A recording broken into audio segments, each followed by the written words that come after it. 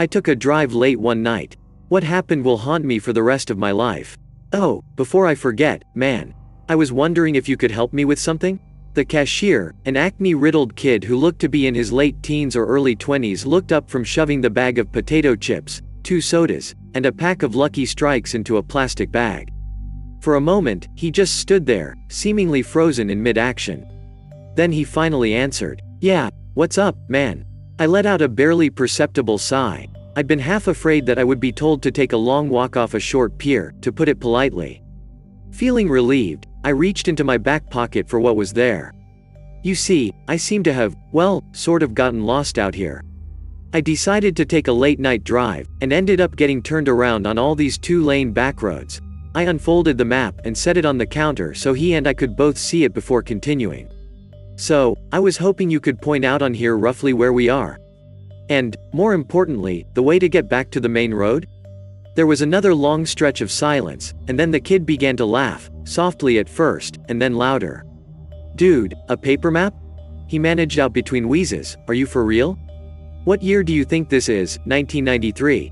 For my part, I simply let out a resigned sigh. I'd had a bad feeling I would be getting this sort of reaction from someone his age, and it looked like I'd been proven correct. Can't say I didn't see it coming. He wiped tears from the corners of his eyes and looked at me. "Seriously bro, don't you have GPS in your car or something?" he asked. Immediately, I hooked a thumb over my shoulder, pointing out the glass entry door at the beige sedan sitting at the gas pumps. "Not in a Honda Accord from 1979, I replied simply. As he looked behind me out the door, I could see he wanted to make another quip. Probably something about how I should buy a newer car or something. Thankfully, though, he kept it to himself. Instead, he leaned over the map, and still chuckling softly to himself, began looking at it. A few moments later, he snapped his fingers. "Ha, I still got it," he said proudly, then pushed his finger down near the middle of the map and looked up at me. "We're right about here, roughly 6 or 7 miles outside Placer."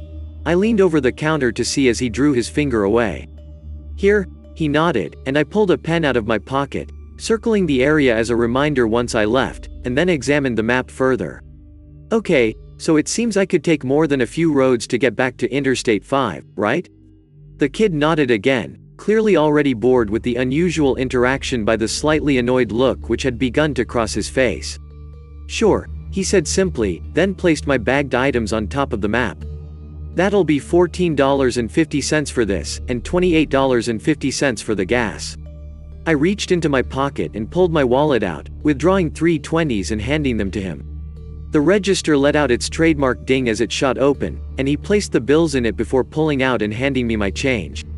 Placing it and my wallet back into my pocket, I picked up the bag and folded the map back up. "Thanks for the help," I said as I turned to head out the door. "Yeah, no problem," I heard him mutter at me as I crossed to the front door and pushed it open. A small bell hung from the inside handle jangled as I stepped outside and let the door swing shut behind me. The sounds of the refrigerator's humming and the fluorescent lights softly buzzing was replaced by those of a summertime forest at night.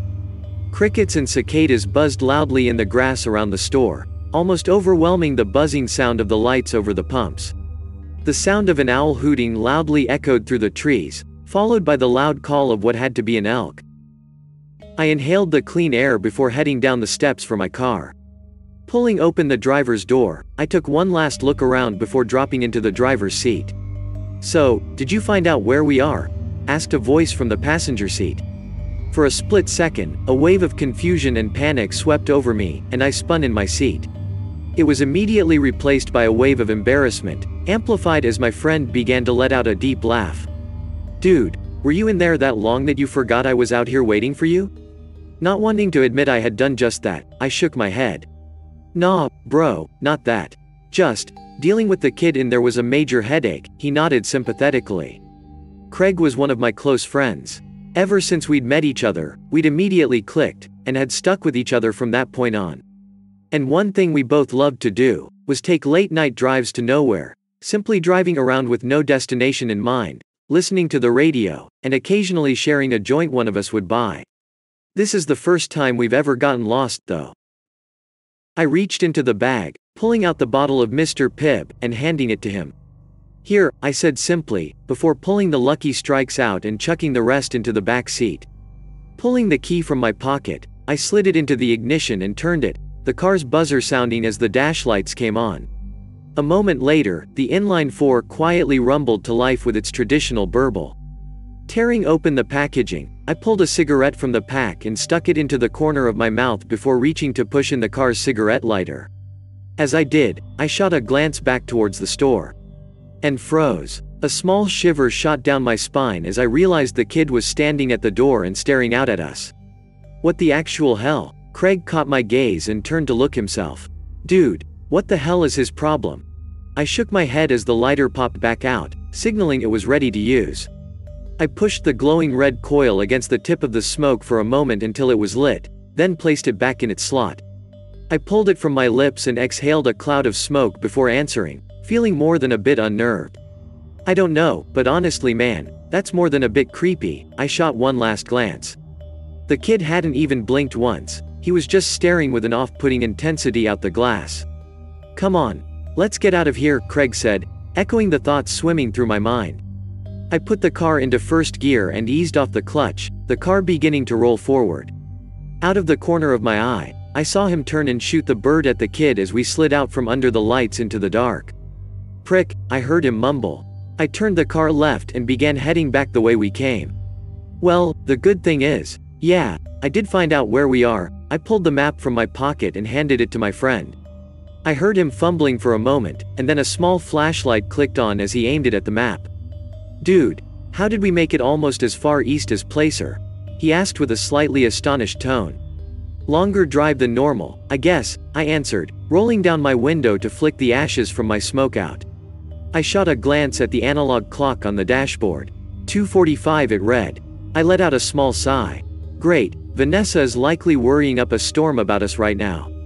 Me, especially. Ever since we'd started dating 5 years ago, my girlfriend had always been rather apprehensive about my habit of taking long, late-night drives when I couldn't sleep. She always feared I'd get into an accident, either with another car, wrap my Honda around a tree, or hit an animal. Most of the time, I'd come home to find her sitting up waiting for me, worry clearly etched into her beautiful sapphire eyes. I bit my lip slightly. Hey, you think I should text Vanessa and let her know we're okay? I asked Craig. I heard him let out a snort. Honestly, bro? No. I know the woman loves you to death, and I'm happy she cares so much, but she's got to learn you know what you're doing. Plus, you two need your space. It's not healthy how much time you two spend together. I flicked the remnants of the cigarette out the window and let out a snort of my own. It's called being in love, dude. You should try it sometime, I joked, causing him to let out a laugh. Nah, thanks, I enjoy being single too much. Shaking my head, I stared out the windshield as the headlights guided our way. I felt a slight sense of unease creep up on me as I watched the two-lane road stretch out before us, the moon in the sky almost completely blocked by the trees over our heads. I hadn't seen another car on the road for 2 hours at least. Well, what did you expect, Derek? You drove into the boonies, there's only ghost towns out here. Why don't you try driving all the way to Idaho next time? Shaking my thoughts away, I fumbled in the center console for a moment before pulling out a mixtape. A bit of music would help me feel better. I pushed it into the car's cassette player and hit play. A moment later, the pounding bass and synths of Dance with the Dead's That House began blasting from the speakers. Craig let out a whoop of excitement. Dude, yes, that's the kind of tunes we need for a drive like this. He rolled down the passenger window, sticking his head out the window to whoop and holler into the night. I shook my head, unable to keep from grinning at his antics. Friggin' goofball. The playful mood helped settle my mind, and I felt myself relax into the seat, the tension flowing out of my body and out the window. For a few minutes, that's how things went. The road stretching out ahead of us and then disappearing into the blackness behind us, the music blasting out from the radio, and the soft roar of the engine in the background. I shot another look at the backlit clock. Now it read 5 minutes to 3. We should be at the highway in a minute. The thought released the last wisps of tension in my body, and fumbled into the backseat for the bag, catching it with the tips of my fingers.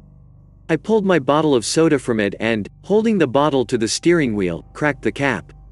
I lifted it to my lips and took a swig, taking my eyes off the road for a split second to tilt my head back.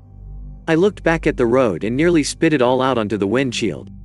In the second I'd stopped looking, a figure had stepped out onto the road. Fucking hell, I shouted, jamming my feet on the brake and clutch as hard as I could. The rear wheels of the car locked up, and the ear-piercing sound of squealing tires filled the cabin. To my horror, the tail end of the car began sliding out. Oh, hell, no.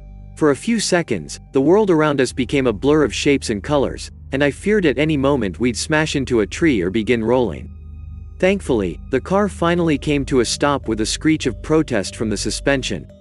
We were facing back the way we'd come.